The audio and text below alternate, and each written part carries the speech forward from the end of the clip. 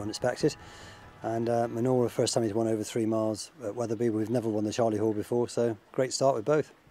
Gives you a conundrum, which, as you say, is a bit of a surprise at this stage, particularly of Menorah's career, because suddenly he's winning over 3 miles, or an extended 3 miles, potentially, assuming the distance was right. Where do you go now? Because we didn't necessarily think of Menorah as an out-and-out 3-miler, but now perhaps he is he? I think probably his best trip's 2 miles 6. But having said that, the King George definitely becomes unlikely, I'd say. Whereas the Betfair Chase at Haydock, probably the ground will be very soft, which it usually is, and it might not be ideal. So he could be running in the King George, and if he does, then he could presumably run against Captain Chris if he comes back for the King George. And he could well do. We have to decide with Captain Chris in the next week or two which route we're going to take. He is well documented that he got a tendon problem or a suspensory problem, not the flexor tendon, the suspensory problem, after he won the Ascot Chase in February. And it's surprising how well it's mended. Ben Brain scanned him a few times. Annabelle Murphy, when he was there, doing the counting work and everything. Been back here a few weeks. His legs look absolutely A1. So the King George becomes a possible. We have the view now about Captain Chris, surprisingly, given that he won an Arkle, that he needs to go right-handed. Is that very much the case or not? It's always been the case, even before he won the Arkle. He's always jumped right-handed. Even in his first ever hurdle race he did. And we've had lots of vets and physios and everybody look at him, no progress whatsoever.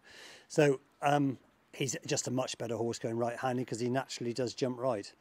Going left-handed at Cheltenham, he's wasting a lot of ground.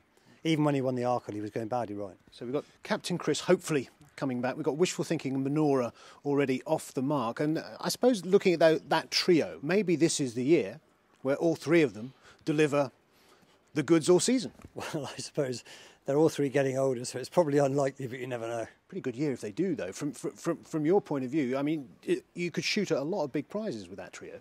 Yes, very much so. I mean, I suppose, realistically, you say the most classy of the three is definitely Captain Chris, really. And a Gold Cup would be a possibility for him, but again, going left-hand is not ideal. So therefore, the 3 mile chasing Punchestown is probably a more likely long-term target. Of course, all this success should come as no surprise. Hobbs has been training top-class jumpers from his home base near Minehead for a good many years. Well, we started training here in 1985, and the first year we were training, I'd still had my riding licence, so I had 12 months still with the riding licence when we were training as well. So we started here with 6 horses at that stage on the farm here, which is a rented farm. It's at Crown Estate where we are. Philip Hobbs is from a farming family. I asked him whether that farmer's stockman's eye was a crucial part of his armoury as a trainer. Having done it for a long time, a lot of it is just common sense. If a horse is healthy and well and you're working him hard and he's sticking the work and he's fit and there's no obvious signs of anything amiss with the horse, then in my opinion you don't want to be looking for things that are wrong by taking blood tests or scopes or anything else. If everything's going right, run him, And you're not going to win races unless you run horses. I mean, we can always find reasons not to run them, but if you can't find any obvious reason not to run them, don't look for them. Favouring common sense is sometimes a shorthand for mistrust of modern ways. I wondered whether Hobbs shared his near neighbour Martin Pipe's fascination with the scientific testing of his horses. Obviously it's been well documented that the Pipes apply a lot of science. That's very well, but they've got lots of good common sense too. So, look, it's a combination of things, isn't it? Hobbs was quick to admit, though, that it's not the case that there was nothing to learn from the legendary Martin Pipe, and he confessed to a surreptitious visit to the great man's gallops at night. I think it was 1986, yeah. Sarah and myself one evening, once it was getting dark, and we knew there'd be nobody on the gallops, we went and measured up, particularly their schooling hurdles on the gallop, actually, or whatever. Anyway, I told Martin about 10 or 15 years later, and he sent me an email, said he was going to sue me, but he always joked about it, but it's never happened yet. I love going around other trainers' yards, and always have done, and there's always things to be learnt that way. We go to Mark Prescott's yard every year in June, July, and he comes down here in November. So it's always very interesting to see other people and the way they do things, which varies enormously. But as long as horses are fit and healthy, then hopefully they'll produce the best. Most of Hobbs' big guns have already started to fire, but what of Fingal Bay? He enjoyed a great hurdling campaign, but he hasn't been seen over fences since running out at Exeter. First of all, he's in very good form. Secondly, he's had 4 seasons and he's always won first time out. So that's what we're going to have to do, go straight to the Hennessy. It wasn't the plan originally, but we're going to have to go straight there now. Thirdly, he's running 3 chases. First 2 at Chepstow and Cheltenham. He jumped brilliant. 1 at Chepstow, 2nd at Cheltenham. Still can't have any idea what happened at Exeter, really. I mean, he jumped badly one way and eventually ran out, and he'd hurt his tendon after that, which wasn't that wasn't the reason that he was performing so badly on the day. So no idea. And look, he's come back since then. He's been a Cheltenham Festival winner since then, so seems good. He won the Per Temps final, of course, at Cheltenham, which was quite some feat in itself. Was it a conundrum for you whether to stay hurdling or go chasing, or was it always the plan that he'd be going back over fences? Sort of. After the Per Temps race, we went to Punchestown. He ran one in the Grade 1 over there, 3-mile condition hurdle, where he finished 5th or 6th, ran well, but realistically, I thought it showed that he's not at that level over hurdles. So therefore, we have to consider the other option, that he might be at that level over fences. So the Hennessy is an ideal starting point.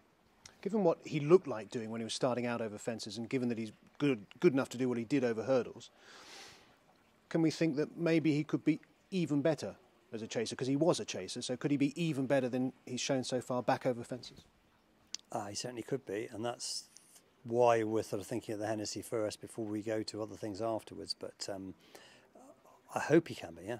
Having started by talking about the trio of Whately-owned superstars, I asked Philip if there was another 3 up-and-coming stars in the same colours waiting in the wings. Well, we hope so. Guy of Victoire is very good. Still improving, hopefully. Rock the Casbah won well at Fontwell the other day. He's won 2 out of his 3 races so far. And Duke Deschamps won his first ever bumper the other day at Chepstow. Could be a very nice horse. And they've got a lot of young horses that haven't even run yet. I'm sure some of them will be not any good, but there might be some stars there too. One thing that must strike every visitor to the Sandhill Yard is how settled, happy and efficient the staff there is. British and Irish voices prevail, and everyone seems genuinely happy to be there. Oh, I hope so.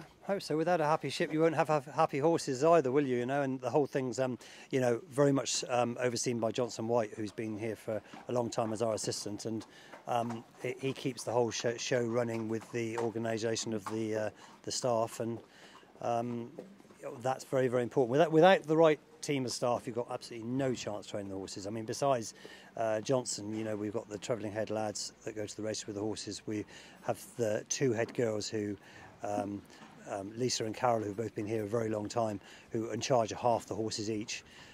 So they deal with any issues with the horses, any bandaging, sorting out problems, discuss with them whether we need the vet, etc. All these things are vital to keep the whole operation running correctly. It's hard to imagine Philip Hobbs anywhere else than training on the land where he was born and bred. I asked him if this intimate connection to this particular place was important to him. Yeah, massively so. First of all, staff, we have 35 staff here. Secondly, when I finished race riding, I actually wanted to start in Lambourn because I'd lived there for some time, or just up the road in Ashbury. And I was keen to start there, but luckily I couldn't afford it. And I suppose, I stopped riding when I was 30. At that stage, you don't feel the roots are so important. Now I do. My mother's family particularly have lived around this area for the last 200 years. So, and I have my uncle who's only 10 years older than me, farms on the next door farm here, a Crown Estate farm as well. And I've got, we've got other relations and lots of good friends in the area. So, yeah, I wouldn't move from here now, that's for sure. I mean, I would have done, but I wouldn't now. I wouldn't even consider it. So Philip Hobbs is clearly of this place, but what about the place? Is the rural way of life, which underpins national hunt racing, under threat? To some extent. I mean, we've had the hunting issue recently, which isn't great. I mean, the Devon and Somerset staghounds are a very important part of the community around here, and now they can only hunt with 2 hounds. And Donald Summersgill, the huntsman there, comes here most Fridays to see horses work. And it's a great part of the community here. And, the hunting obviously now has to go on under different rules, as does the fox hunting in the area. But all that sort of thing brings the rural community together. And there are, lots of things raised to raise money for the hunts, which otherwise a lot of these people wouldn't even see each other. So yeah, all those sorts of things are important, you know. Yeah. Does that ever frustrate you that perhaps those of us, perhaps people like me sitting in our studios covering horse racing, are perhaps a little bit unaware of the connection between that way of life and the hunting tradition, all that goes with it, and horse racing? Yeah, but it's not a disadvantage just to us that maybe you're in your studio and totally understand what goes on in the background. I do wonder sometimes, actually, I was talking to Johnson about this the other day, I do think any racing journalist should just spend a week in a yard just following us around, seeing all the problems we have and how things work. Because the questions we are asked sometimes, they have got no idea. And that's why Tom Ryan's so good, you know, because he was a jockey himself and understands what might happen, you know. What's the biggest issue then, that people just don't realise what's going on? I just ask the most stupid questions sometimes, you know. Which to me is stupid, because to me it's common sense. Obviously it's not common sense if you haven't done it. But just, even if just they spent a week in a yard, they would begin to understand a bit how things work. Well, maybe I'll take you up on that, and you can spend an afternoon in the studio if you fancy it. No thanks. You're very welcome to come here for a week if you like.